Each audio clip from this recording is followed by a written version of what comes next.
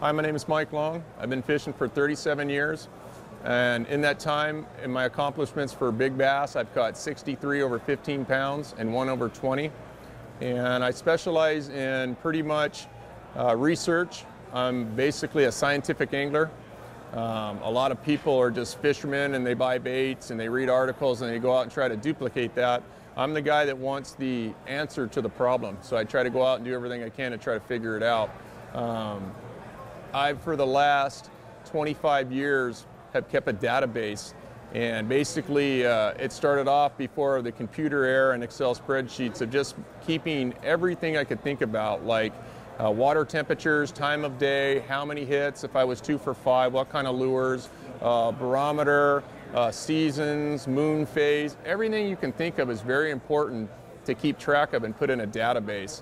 You might not think so most of the time, or you might be lazy at the end of a day, but the best thing to do is take a day where you're not fishing, where you're in a calm environment in your house, and try to put all the things you could think of that would be important data that you'd like to research, put it on a sheet, and every day you're done, when you come home, enter that data. And that's what I've done for quite some time, and been able to build with Excel spreadsheets a data dumping base where I've been able to filter and retrieve data and write formulas to be able to keyword search certain things so I can see similarities. Because I truly believe if you're fishing 10,000 square foot of water, you can't fish 10,000 square foot of water in a day. So if you can eliminate what you're looking for down into, say, 500 or 50 square foot of water, you can definitely fish that a day and be a lot more successful. So part of the key who I am as a scientific angler is trying to put myself in the key areas where I have a higher percentage to catch fish. So basically you call me like a fishing gambler, but I'm trying to do it with historical data. And so far so good, I've done a pretty good job with it. And without the historical data I kept, I'd be way behind, way behind.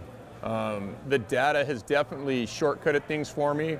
It's helped me to realize that it's been a better percentage on a certain water level with a water quality, with a wind direction and a moon phase, that a higher percentage to be on these typical points where you might say you want to be on a point that's directly facing the wind, where my data says different, to be in an area where you just want to be off to the side. At a certain time of the day you have more success. So the data is huge. Another thing that we kind of touched on a little bit earlier when we were talking is electronics, and not just so much computer, but things that have absolutely helped. And the computer has been huge for me in the scientific angler approach, because the way you can keep data and retrieve it. But as what we have for fishing equipment these days, graphs are incredible. I mean, side scan, down scan. There's so many things that we have these days to help us find these fish. Google Earth, where you can actually look at images of the lakes, find reefs, points, you know, it just goes on and on and on. But sometimes we forget the most simple thing, and that's to, just at the end of your trip, just make sure you kind of jot down things. Because one thing, even though you have all these conveniences, all this technology and smartphones and video cameras in the boats, it still doesn't tell you everything. You still have, at the end of the day, put the little tiny things that you're definitely going to forget in a day, 2, a month later, you're going to forget these things. So having a spreadsheet where it asks you all these questions, so you write it down, and you might not even know some of the answers, but you'll try to figure that out. It might be so much as what the barometer reading was that day, but you can go look on the internet and figure out what the barometer was for that particular day I was fishing, and then enter that data. So this day and age with what we have is incredible. I mean, the fishing rods, reels, everything is good, but they're all applications to what you're chasing. And this little green fish that we're chasing is basically a creature that all he does, you hear people say, oh, he's so smart, he tricks us, blah, blah, blah. Well, not really. In the case of largemouth bass, they eat, recover, and spawn. That's all they are. They don't decide they're going to go out to the movies or watch birds fly over, or that they just feel like sitting in the shallows because, you know, all the female bass are hanging out and they want to look cool. They're trying to survive, and we forget that sometimes because our world is so convenient.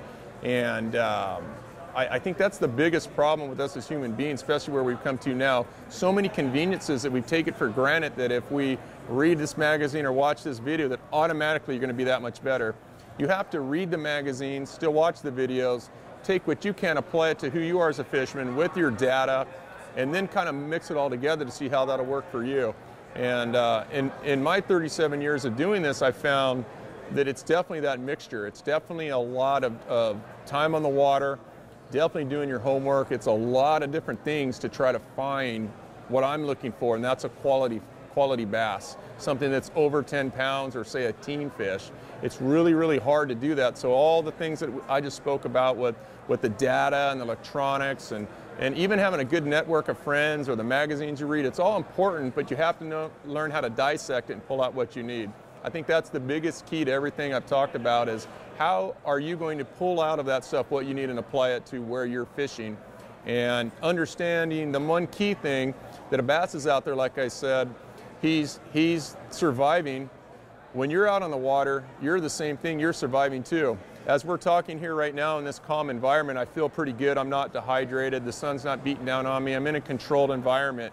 Well, when you're out, when you're talking like this, you can think very well, but when you're out on the water, you're surviving too. You're a lot like that bass is. So to be able to think and not be thinking about in survival mode is a very, very important key to fishing. The guys who are highly successful, like the Skeet Reeses, the Aaron Martins, the Rick Cluns, the Kevin Van Dams, these are guys that understand when they're in the water, they've got buffs, they've got sunscreen, they got plenty of water, they're taking care of themselves to keep their head in the game. Because if your head's not in the game, and all that data you've done and all that stuff that you've done, it doesn't matter because you're in survival mode. And you're just instinctually doing things. You're not, all that stuff you've done is for nothing because you're in survival mode. So you really need to learn how to take care of yourself when you're on the water. Prep before, make sure in a boat like this, that's 22-foot Ranger boat, you can have everything that you need to survive in a day. Plenty of water, food, power bars, sunscreen, buffs that you can pull up over your head, hats, the right clothing, sunscreen, everything you need to survive and be in the game. Even Advil, painkillers, Band-Aids, everything to stay in the game. Think way ahead because even if you think you don't need it, put it in the boat. Yeah, I don't know how many times I've been fishing and needed rain gear or wind came up and you needed something just to break the wind to keep you in the game. Otherwise, you're in survival mode. So hopefully what I just talked about will help you out because it's a huge part of the game and I think it's something that most people really overlook. So.